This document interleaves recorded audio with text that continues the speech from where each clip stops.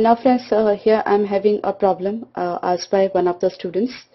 Here we have to find out the value of x for this expression. Okay, now you can see the options.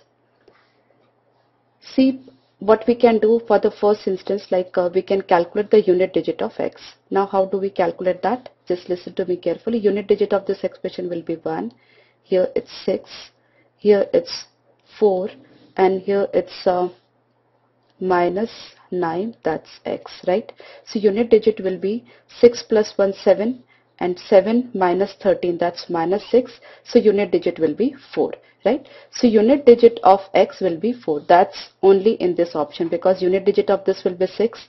Here it's root of 12.8, and x cannot be like in square root. And this is the single option where we are having the unit digit as 4. So bright chances are that this will be correct choice, and since there is none of these, you can be sure of that, right? Alternatively, what you can do is you can calculate the digital root as well. Okay, let's see how do we calculate that. See, for any expression, digital root of left hand side should be equal to digital root of right hand side, right? So, and you can leave the decimals. Here 2 plus 3, 5, and 1, 6. 6 into 6 is 36, so digital root of this will be 9. Similarly, 8 plus 4, 12, 12 and 6, 18. So further the digital root will be 9 is equal to x. I suppose leave x as it is, then plus digital root over here will be 9, then 7, 8, 9, 6 and 4, 10, that's 1. And plus digital root of this will be 8 and 3, 11.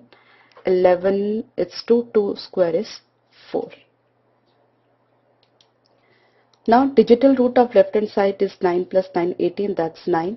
So digital root of right hand side should also be 9. So it's 4 plus 1, 5 is there. So digital root of x must be 4, right? So let's see. In this option, 6 and 3, 9. And we are left with 1, so 1 square will be 1, so digital root is not 5. It's not the correct choice. Here 8 plus 2, 10, and 1, 11. So 1 and 1, 2, digital root is 2, but we want to be 4. So here let's see, it's 6 and 3, 9, 8 plus 1, 9, so we are left with 4. So digital root of x is 4, so it's 163.84 is definitely the correct choice. So by digital root method or by unit digit method, either way you can go and solve this problem simply. I hope you are clear.